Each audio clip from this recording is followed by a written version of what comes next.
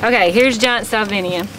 It's a floating fern, so here's its root, right here. And this is kind of headed, it's had a hard winter. But you see the little furs, the little hairs on it? Kind of looks like a cat's tongue, does it not? Kind of feels like a cat's tongue too, right? Or maybe Velcro. And pretty cool, huh? Well, that allows it to keep waterproof. It also, unfortunately for us, keeps it from taking in herbicides. That's why we have to put a little thing called a surfactant in with our herbicides, because it helps for the plant to absorb. It helps make the plant absorb that herbicide, which makes it that much more expensive to treat this plant. And it doesn't look like much, right? It's a Giant Salvinia. Well, it's not very big, is it?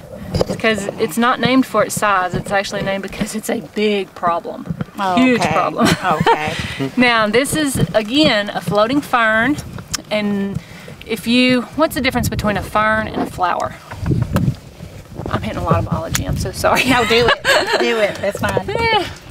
It's a flower is on land and the fern is in the water. Kinda, but we'll get lots of flowers in the water. Flower has petals. A flower has a stamina. Flower has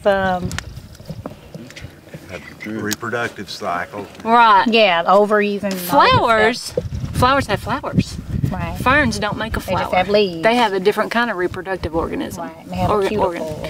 Right. They have what's called alternate generations. So it's a lot more archaic. It's older, and it's a little more complicated. But flowers are real easy. They've got male and female parts, or some flowers are just male and some flowers are just female. So it's more like what we're familiar with. But ferns are a little different. And fortunately for us, this plant does not make a viable reproductive. See this little piece right here? These little things that come off?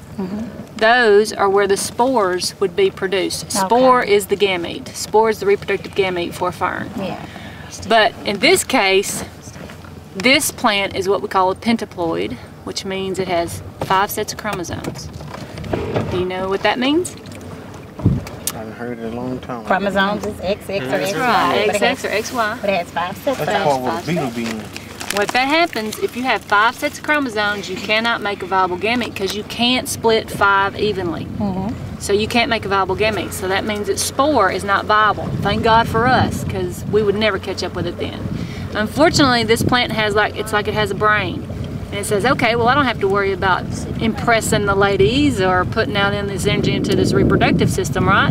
So I'm going to throw all of my energy into growing, and I'm going to be fragile, so when I break off, I can be a whole nother plant. And that's why we can't keep up with this plant when you get it. It grows so fast, and it breaks off so easily, and it reproduces that way. And once you get 1 acre, you cannot leave. You know, you may go out there and say, oh, it's just an acre.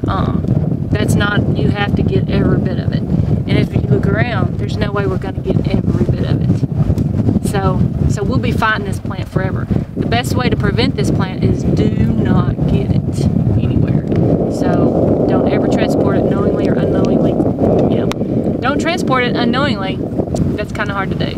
But yeah. but that's a challenge with this plant. One of the many challenges with this plant. Is that called fragmentation? Fragmentation. What somebody did Did what to us? What they had this plant and they put it on cattle. It's very likely that it did happen that way, but a lot of times, you know, this plant was growing at North Toledo Bend on that lake, and sometimes it's just accidental, and you just have no idea you're transporting it. Boat trailers. Boat trailers, duck decoys. That's in Louisiana, isn't it? You bet. This thing is South American, and it is all over the southern United States, all over the United States. That's why I tried to get you to go down there with it. But doesn't Lake Bistino. What's on the video where I used to go down there all the time. something's traveling up through California? Toledo Bend. I don't know what that one is. But the later is Toledo Bend, mine and boyfriend. It may be. It could be. Okay. Yeah. Tell you another thing, nice little thing about this plant is it's completely fresh water. It is not, it can't take salt water whatsoever. If you put this in salt water, it's dead in 7 minutes. Why don't you put salt water?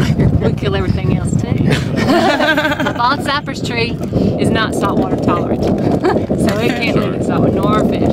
So unfortunately, that hurts us. Yeah. It's a So the ocean and stuff can't keep That's right. The Salt ocean water. and brackish water does not catch this. Do not catch this disease. This plant. It will not get this plant. It's like an infection. It's like a cancer, is what it is. It's like a cancer, and it's a bad plant. There's another one called Salvinia minor or common Salvinia, and the way you tell the two. I see it growing for some reason. It might help in some kind of way. There may be some way it can. That's an excellent. Plants always help us, and if you can find the answer, if you found something where this plant would help us one way or another, you would be Nobel Peace Prize winner like you wouldn't believe. You go get to work. Get to work. Because let me tell you, this plant has a lot of chemical properties, such as it has a metabolic inhibitor. Do you know what that means? Preventing something, some type of metabolism. That's right. It means it messes up your metabolism. So animals that eat it, which they don't, it could kill them because it screws up their metabolism. And so there's one chemical property about this plant that is quite interesting. You know, there could be other features about these plants, chemical properties about these plants that could be helpful in some cases. So the only thing we have to treat this plant right now is biologically is the Salvinia weevil, and it's a little tiny, well, y'all saw the beetles, yeah. Little tiny thing, and unfortunately with them, they're not very cold hardy.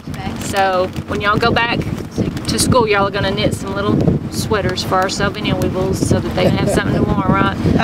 But no, they're not very cold hardy, and we can't get them established. We have to put a whole bunch out there to really get them established, because it's the reproductive cycle that helps us kill this plant.